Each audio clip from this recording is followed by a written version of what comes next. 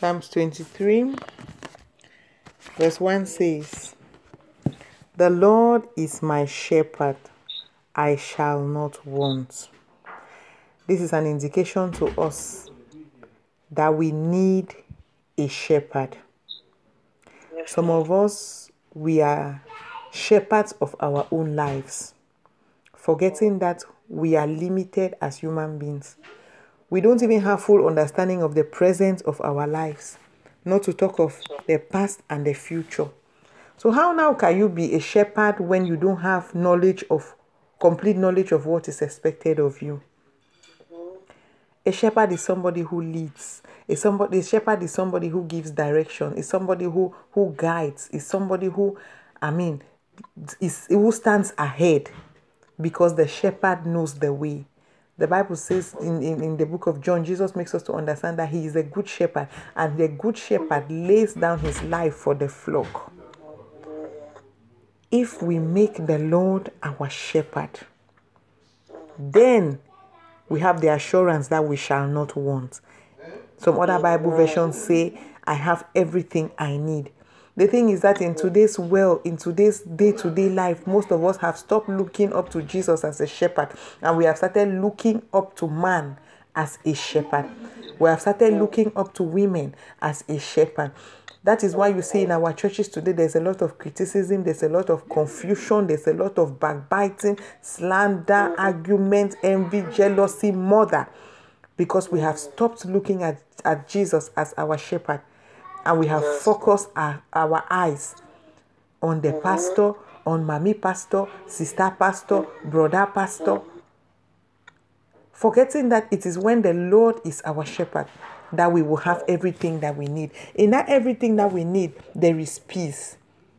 Peace even in the midst of criticism. Peace even in the midst of rejection. Even in the midst of trials. Even in the midst of gossip. When the Lord is our shepherd, we have everything, peace inclusive, that we need. Sometimes we don't even know what we need. It's like a sheep.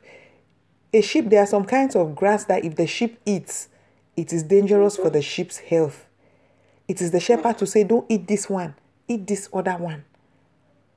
But if the sheep wants to show the shepherd that I know too much, the sheep will eat the dangerous or poisonous grass and eventually land into trouble.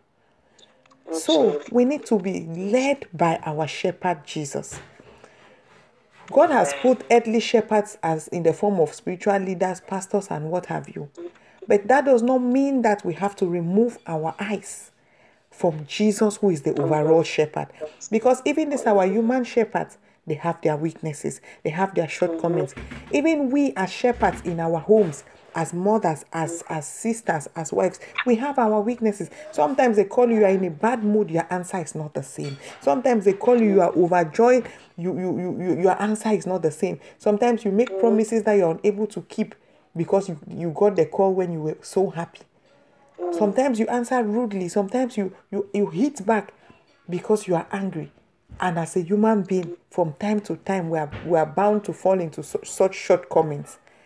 But if we allow the Lord to be our shepherd, to be our guide, He is the one who will protect us. A shepherd protects the sheep from wolves, from other predators.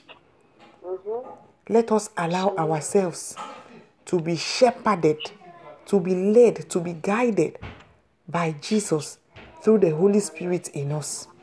Let us not come with high grammar, with high explanation, high English, to come and teach the shepherd things that we ourselves don't even know that he has full knowledge of.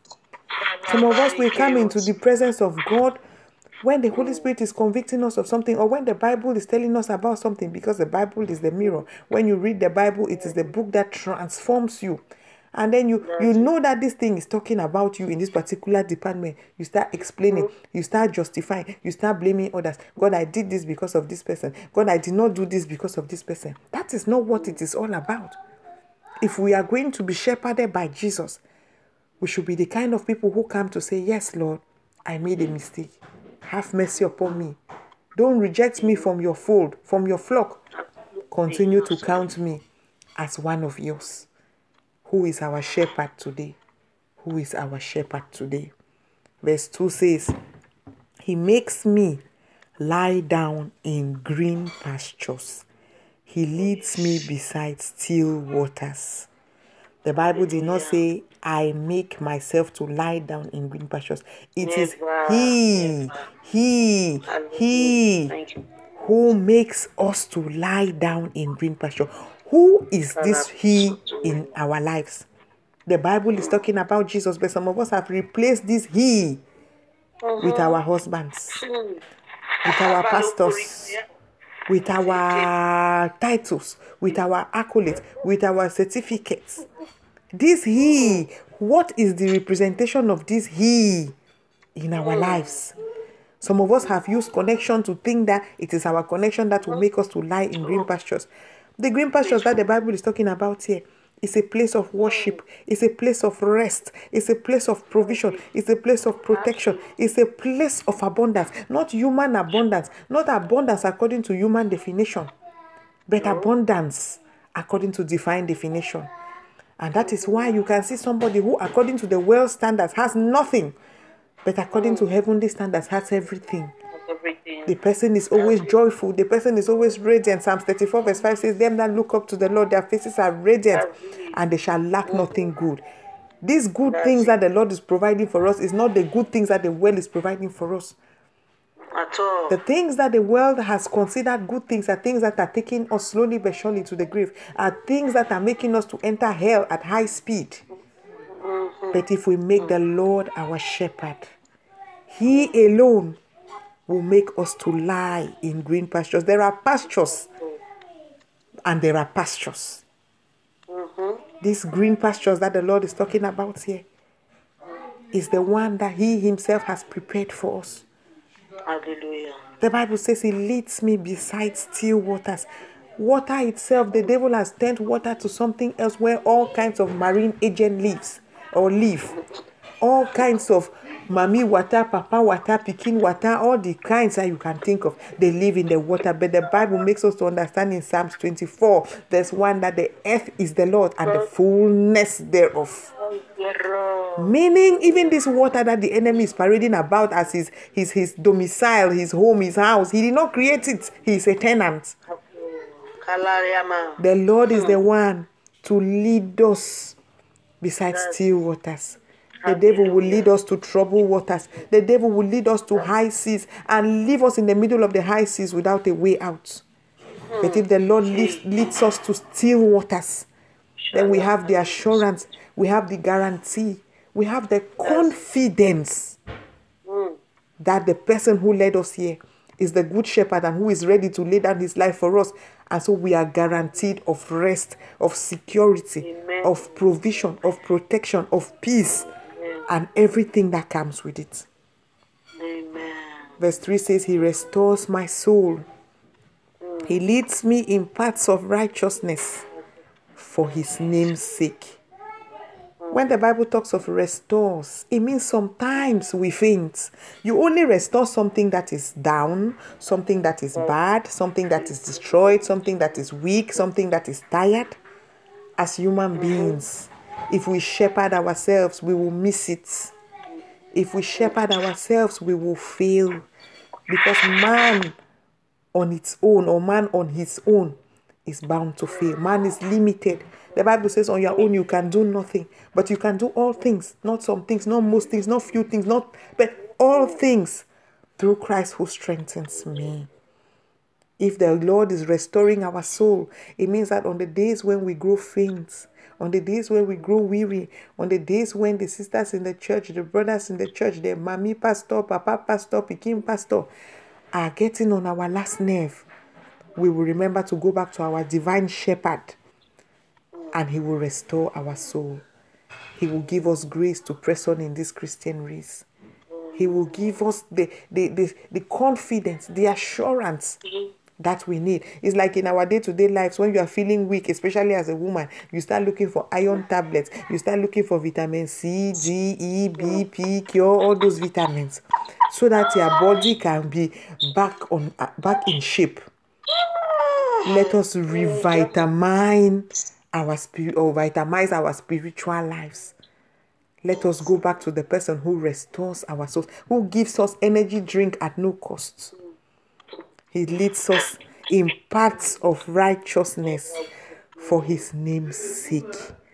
See, our righteousness is like a filthy rag before God. That is why no matter how good a man is, you cannot please God unless you accept that your righteousness is of Jesus.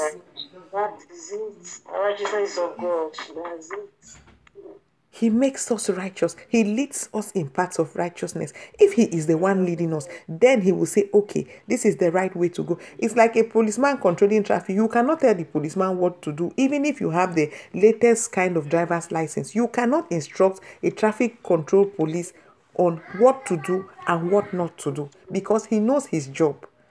And so this our shepherd in the person of Jesus is leading us. My daughter, don't go this way. My daughter, don't think like this. My daughter, don't talk like this. My daughter, do this one. My daughter, don't do this one. My daughter, ignore this person because this is a trap. My daughter, forgive this person because you will entrap yourself in unforgiveness. My daughter, avoid this kind of conversation because you will quarrel. You will tell a lie. You will do this. You will do that. My daughter, avoid this person because you will do like this. And that is the work of the Holy Spirit. He leads us in paths of righteousness, so that the name of the Lord will be glorified. He does not lead us in paths of righteousness because of merit, because of qualification, because of beauty, because of intellect. But it is for his name's sake. So that when we begin to go out to preach that Jesus is Lord, the kind of lives that we have led will make people to say, yes, I want to know this Jesus that this sister is talking about. The other day I went to preach to a woman, and the woman told me she's not going to church because the people in church say one thing and they do another thing. Oh, I felt it in my heart. But is she lying? Not at all. She's telling the truth. She's telling the truth.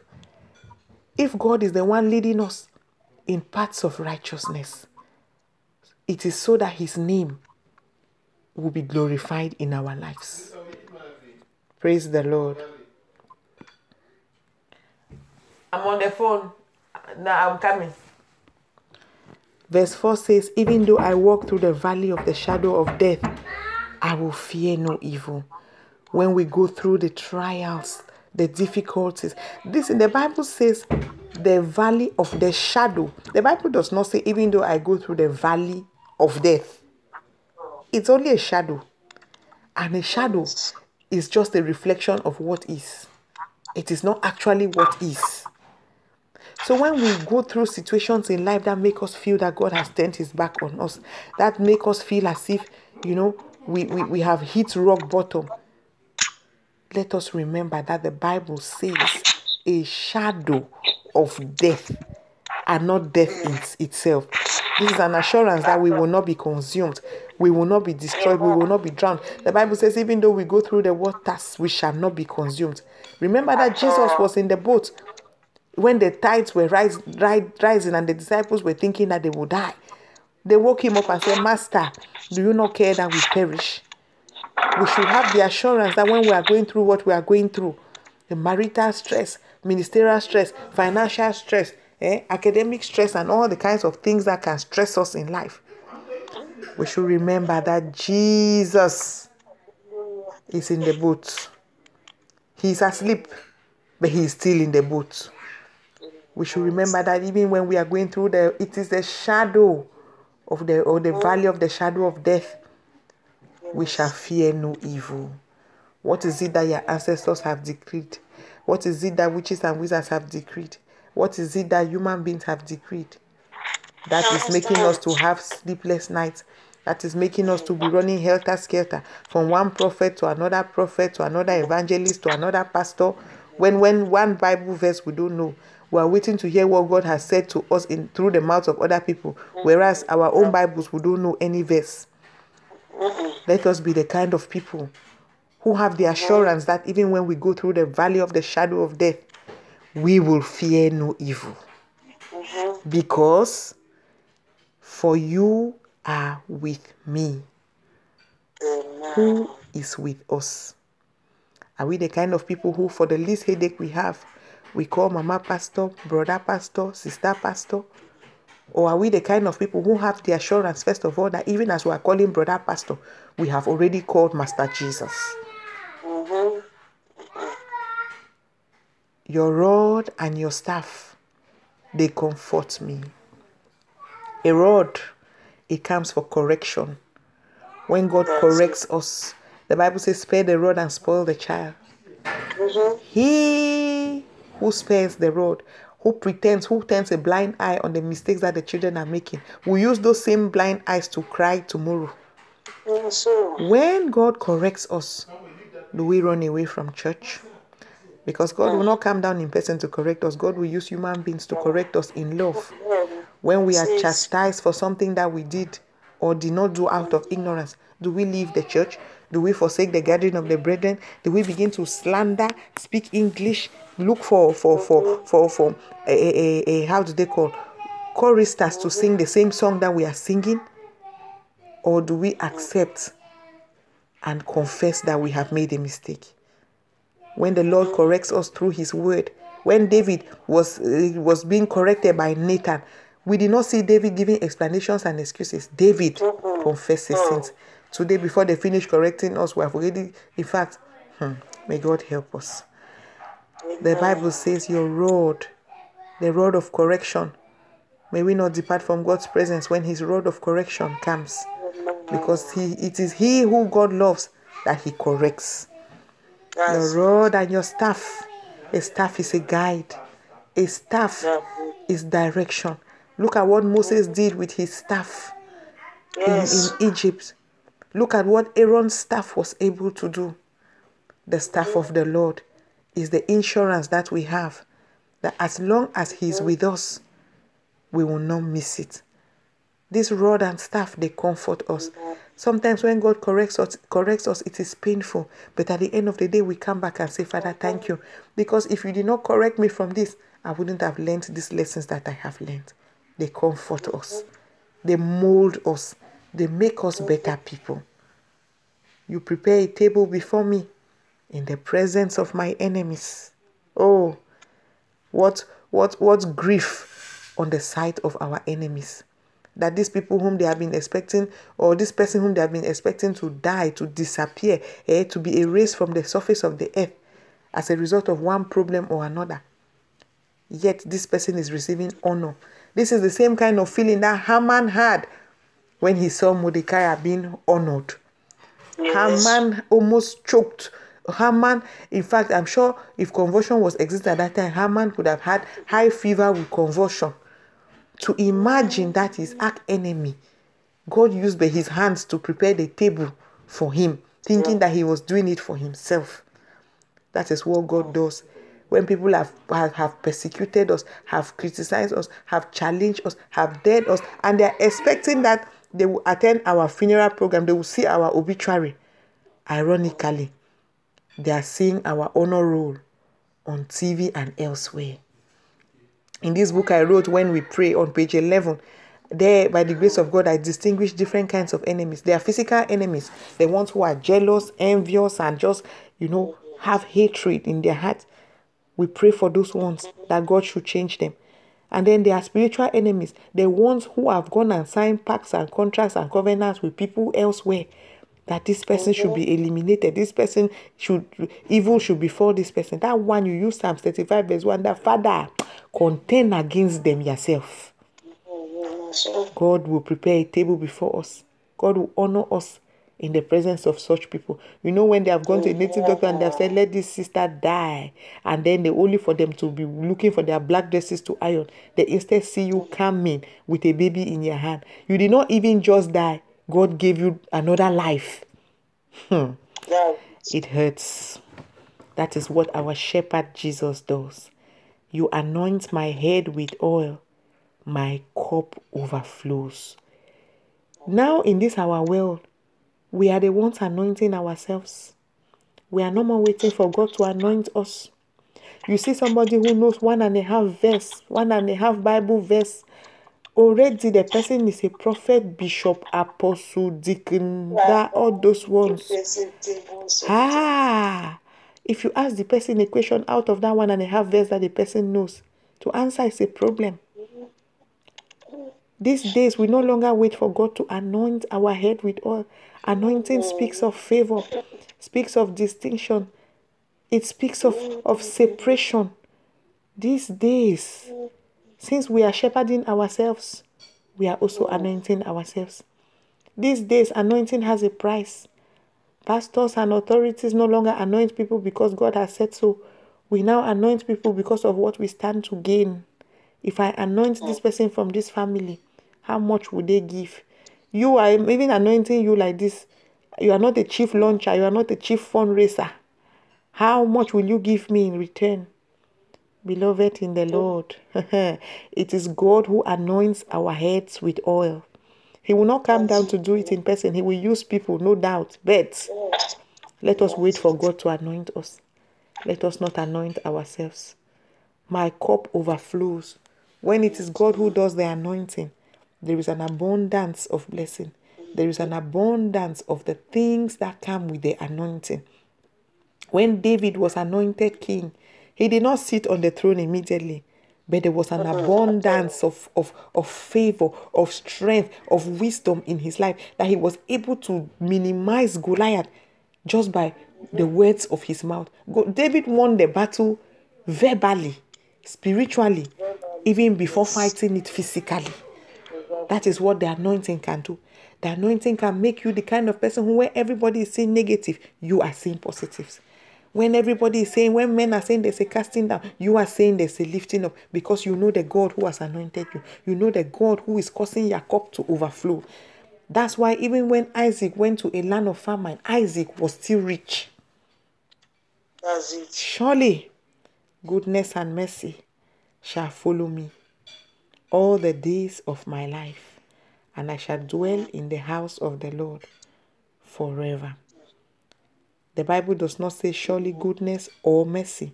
It is goodness and mercy. It means goodness has its role to play. When the goodness of the Lord is upon somebody, that person is prosperous according to divine standards. When the mercy of the Lord is upon somebody, that mercy will speak for that person. Even when the enemy comes with an attack, even when people rise up against that person, the mercy of God upon that person's life will speak volumes. The Bible did not say surely goodness and mercy shall come seasonally. It says it shall follow me. And it says surely. It means it's a certainty. It's a fact. It's something that must happen. The Bible says the steadfast love of the Lord is new every morning. The mercies of the Lord are renewed every morning. This is the goodness that will follow us. The mercy that will speak for us all the days of our lives. And we shall dwell in the house of the Lord forever. The house of the Lord is the presence of the Lord. And we visitors. The Bible did not say, and we shall be passers-by in the house of the Lord. It says we shall dwell. We shall spend time. We shall seek the face of the Lord. We shall meditate upon the word of the Lord. We shall be permanent inhabitants in the house of the Lord. How much time do we spend in the presence of the Lord? How much of our time do we devote to things of God? For personal purposes and for collective purposes. Some of us are carried away by collective purposes. We forget personal purposes. Some of us are carried away by personal purposes, and our collective purposes are lacking. May God help us to be able to strike a balance. To remember that when we dwell in the house of the Lord forever and ever, then all that we have heard here as promises will become yes and amen in our lives and in the lives of everyone connected to us by blood and by name. May God bless his word in Jesus' name. Amen.